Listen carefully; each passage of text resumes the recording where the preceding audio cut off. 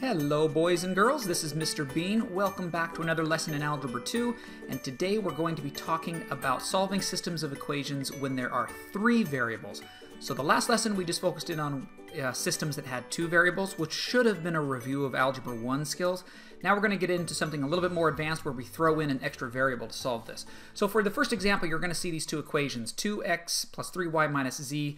Notice in both of these equations we have an x, a y, and a z. So this is a lot more difficult to solve because, actually, you can't solve this equation. The only way you could, or this system I should say, the only way you can solve this system is if we have one more equation. So go ahead and write this equation in. With three equations, you can solve a system that has three different variables. So that's kind of a hint for you to know that if you had, this isn't part of solving it, but if you had four variables like a, b, c, d, then you would need four equations in order to solve it. 5 variables would require 5 equations. Okay, so then that gets really time-consuming and more complicated. That's when we start using some technology with computers and graphing calculators that'll help us. But for today's lesson, we're going to focus on just the algebra skills of how to solve this thing.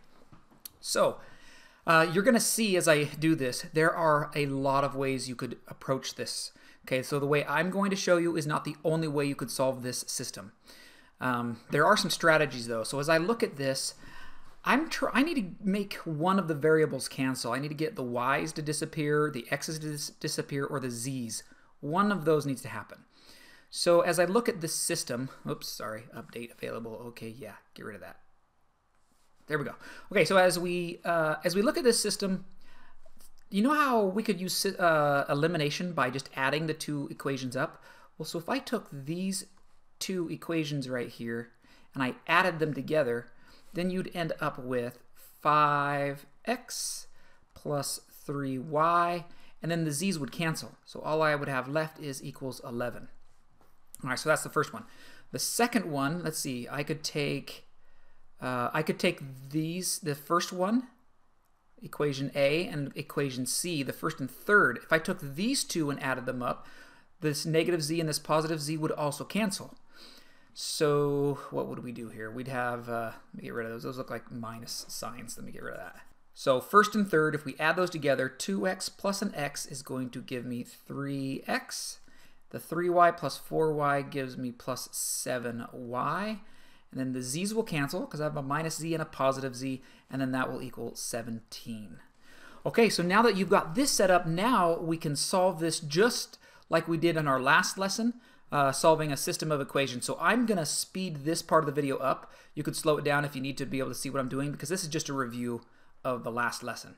So I'm going to multiply this one by a negative 5, which means I have to multiply by a negative 5 on the right side. And I'm going to multiply the second equation by a negative 3. That's going to get my x's to cancel. I got to multiply the right side by negative 3. Okay, so then I'm going to rewrite this as negative 15x minus 35y equals, oh shoot, big number, 17 times negative 5. Grab my calculator or do this in my head. Negative 50, negative 85. All right, now I do negative 3 times 5. That's a, oh, made a mistake. I shouldn't have done one of them. It shouldn't have been negative. Whoops, that's just too positive there, because I need them to be opposites, right? There, that's better. Okay, so positive 15x positive 9y equals 33. Okay, now that I have opposites here, I can go ahead and add those together, and that'll cancel. Those will be gone. Those are gone. These add up together to give me a negative 26y equals, these add up together to give me a negative 52. So if I divide both sides by negative 26, I get y equals 2. All right, so now I know what y equals. Now I need to figure out what x equals. So if you know y, I can go back up to any of these equations. It wouldn't make sense to plug it into one of these because I have an x and a z there. So let's take one of these equations and plug it in there. How about the second one? The numbers are a little smaller. So I'm going to start working over here now. So I'm going to say 5x plus 3 times 2, because right there the y value is what y equals 2, and then equals 11. And then we get 5x, this is a 6, so I can subtract 6 from both sides and get 5. So x will equal 1. Okay, so this was the review part where we solved the system of equations. I chose to use elimination, but you also could have used substitution if you wanted, although substitution would have given you some crazy fractions. I don't think I would have liked that.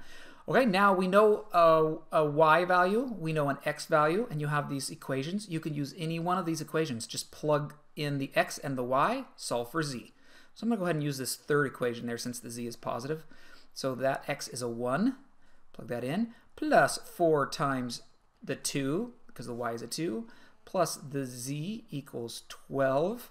So now this is 8, so 8 plus 1 is 9, plus z equals 12. So z will equal 3. So here's how we write our answer. It is a coordinate point of 1, 2, 3. there is our answer. You see, we can write these as in the form x, comma, y, comma, z. That's kind of weird, huh? I don't think we've done this at all before. Most of you will probably not have seen this. This is a three-dimensional graph. We are not graphing these in this lesson. Thank goodness. You'll probably get more into graphing them. I don't know if we're going to do that later this year, or we might wait till pre-calc to cover that. But just so you know, this is kind of cool. This is what it looks like. So this is a three-dimensional grid where the x-axis is now coming off the screen like towards us. The y value would be right, the z value would be up and down. So if we were to graph these things, then we would go out here to a 1, because remember we're doing the coordinate point, what was it again? 1, 2, 3? Yeah, 1, 2, 3. So we'd go x value of 1 right here. Then we'd have a y value of 2. And then we'd go way up here, 1, 2, 3, a 3 value, x value of z, I should say, z value of 3. So it would be out here in space. This is where we'd put our dot in three-dimensional space. That is the coordinate point 1, 2, 3. Okay, again, you don't have to know how to graph it, but that's what it would mean graphically. So number 2, let's do this one now. So what's the best strategy here? Here I gave you the third equation here. You need 3 equations. We could use substitution. It's not a bad idea because here you don't have a y value. But since we're already missing a y, let's go ahead and see if we could make the y disappear from these 2 equations. Is that possible if we add those? The only way that's going to be possible is if I first multiply this last equation by a 2. Can you see that? Because then I'd have a positive 2 here and a negative 2 there. Okay, so again, this can be pretty complicated. The hardest thing about this is just trying to decide where to start. So I'm going to go with getting rid of these y values. So after you write this down, now we're going to change it by multiplying both sides by 2. So multiply this side by 2. So that will now give me a new equation of 2x minus 2y minus 2z equals 4. So now let's combine the first equation with this last equation. If we add those together, x plus, what am I doing? X plus 2x is 3x. And then the 2y minus 2y cancels. That was the whole idea. We can get those y's to be gone. Negative z minus 2z is a negative 3z. And then 8 plus a 4 is going to equal 12. And then the other equation was x plus z equals 4. So I just rewrote the second equation. Okay, now I could use substitution or elimination if I wanted, and you could solve this. So this is the part of the video I'm going to speed up since we've practiced this part so much in the last lesson. So here we go. I'm going to try substitution with this time. So I'm going to say that in this case, x would equal 4 minus z. And so then if I take this 4 minus z and plug it into that x right there, I'll end up with 3 times. So the x is going to be 4 minus z. And then we have a minus 3z equals 12. So 12 minus 3z minus 3z equals 12. Subtract the 12 over. Let's combine these. I have a negative 6z equals, subtract the 12, you get 0. So z would equal 0. There's our z. Now what's x going to be? We can get that one from right here. So my x is going to just equal 4 minus 0, since z is 0. So x is going to equal 4.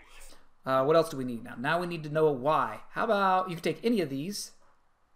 We need to solve for y. How about this one right here? The original equation right there. X minus y minus z. So x would be a 4. Y we don't know. Z we said was 0. And then that equals 2. So then we have, let's subtract the 4 from both sides. On the left, we still have a negative y. On the right, we'll now have a negative 2. So y would equal 2. So our solution is x is a 4, y is a 2, and z is a 0. So you can see on this one, I used substitution. I could have used elimination. You can do kind of a mixture of both of them depending on how you want to solve it. All right, number 3. I'm going to let you try this one on your own. First, I need to show you what the third equation is. So there's the third equation, x equals negative z. So pause this video now, and I'll have the answer appear. You can see if you get the same thing as me. All right, here's the answer I came up with. I've got a negative 4, negative 8, comma 4 for my 3 variables. If you can follow what I did, I chose to use substitution. I said since x equals negative z, I just plugged in negative z into where there was an x in this first equation, because then you simplify that and all you have is y's and z's. So I knew that y equaled negative 2z. Then I went over here and I took the second equation and I did the same thing. Plugged in a negative z in here to that x right there. So that was where my negative z came from. Simplified that a little bit. And then right here, this is, I know it's kind of confusing to follow this along when you don't see me do it as I go, but that negative 2z is coming from this. Since I knew that y equaled negative 2z, I could substitute it in for that y right there. Then once you know what one variable is, so once I knew that z equaled 4, I can just start going back in and plugging in a z equals 4. Wherever I see a z, it could become a 4 into any equation along the way, anywhere that I have things. So I chose this one because that was real simple to figure out the y.